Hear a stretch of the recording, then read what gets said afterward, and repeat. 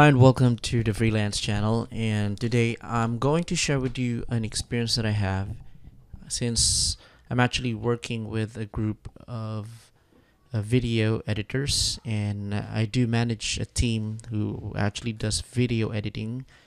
And one of the things that we do is we actually receive quite a good number of hard disk from clients overseas, and what they do is they send us hard disks, external hard drives where we get the files that we're going to edit.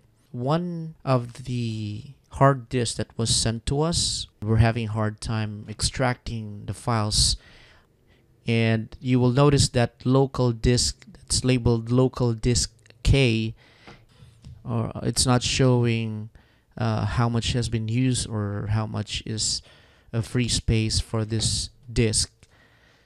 And what actually happens is that if you double click to open it, it gives you a location is not available, and it says that it's not accessible.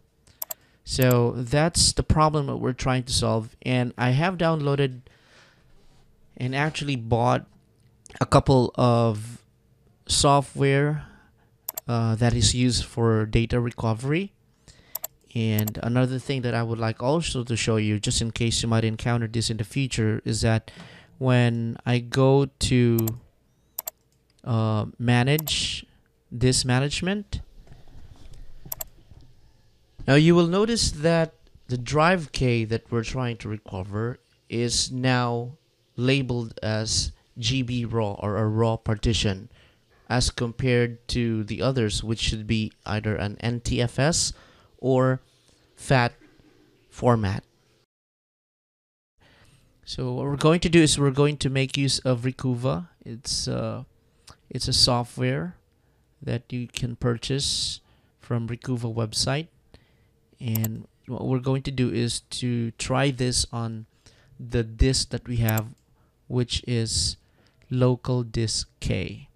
So that's the one that I showed you earlier, which has the raw partition in the disk management. So let's go ahead. I'll go and click on scan.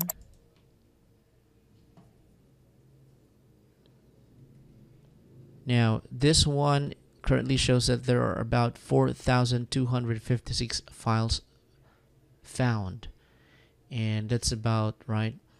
And this really takes a while because of the massive number of files that's in there. So you really have to bear with me on this one.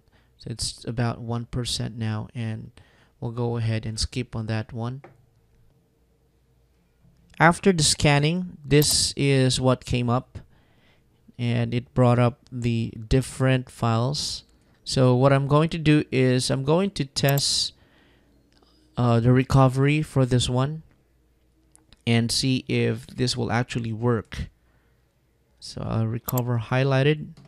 I've already created a folder where this one will be stored. So I'll put it recovery files. I'll click on OK. Alright, so it says in here it's fully recovered, and the operation took only about 0.77 seconds.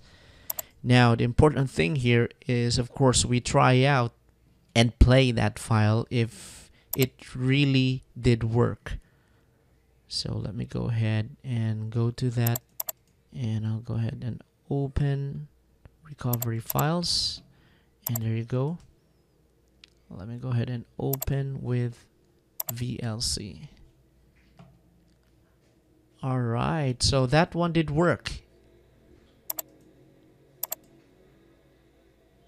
Okay, so that looks like that one resolved the problem. So that's how you make use of Recuva to recover your raw files from your raw hard drive. Thank you, and I hope that helps.